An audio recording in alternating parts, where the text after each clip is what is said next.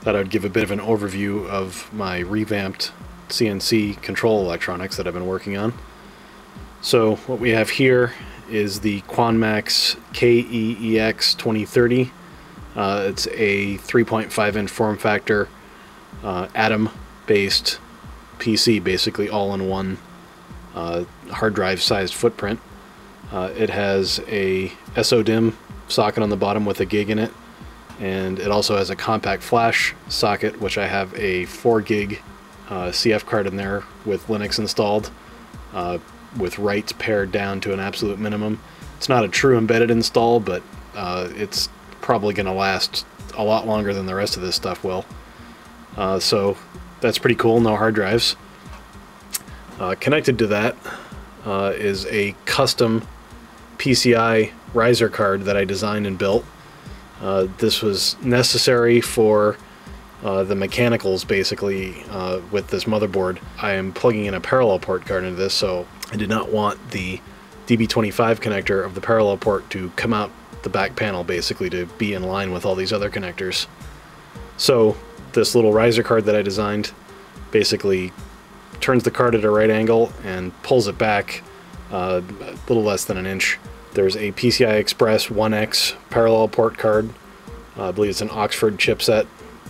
That is then connected to a Mesa 7i43 running in parallel port mode, the only mode that works with Linux EMC. It does have a USB port, but Linux does not support that due to real-time constraints. Connected to that over 2 giant 50-pin ribbon cables is the next board that I designed and built. This is what I call the CNC Breakout Board or main board. Basically, this takes all the signals from the FPGA card, breaks them out, and brings them out to different connectors that go off to different places. Also provides some buffering and protection. Also has the emergency stop circuit on it. That's what all these relays are for. So there are 4 headers here that connect off to stepper drivers. As you see here, I've just got one axis wired up right now for testing. These 2 larger headers connect off to a board that I designed over here, which is not connected at the moment. This is a isolated drive for a DC motor controller that runs my spindle. This allows me to have variable speed spindles under computer control, which is pretty cool. This 40-pin ribbon cable connects to the board that actually ultimately resides in the CNC machine itself. At the moment, it's just connected with a short cable. In reality, that will be replaced with a 36-pin Centronics cable, and there's adapters and all kinds of stuff to do that. But this basically takes in the homing signals for the X, Y, and Z axes. It takes in an index signal for spindle index. Has some extra I/O on it just for whatever else I may come up with. There's some emergency stop inputs here. A couple of extra outputs that I added on there for things like running a coolant pump and things like that eventually, that'll just drive solid-state relays or something like that. These are the stepper drives. These are Geckodrive G203Vs. These are their supposedly most protected, unkillable ones.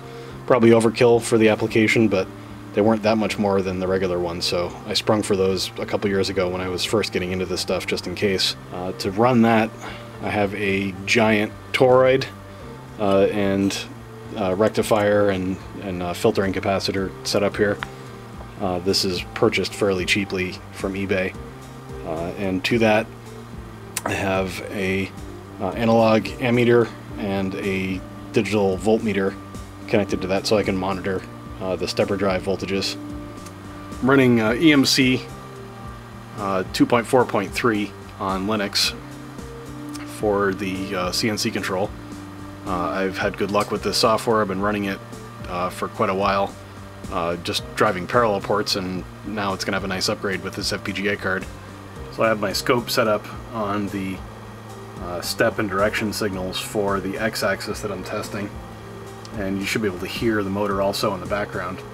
This is running fairly slow. This is probably running about as fast as I was able to run it before with the parallel port. So that's almost 40 kilohertz.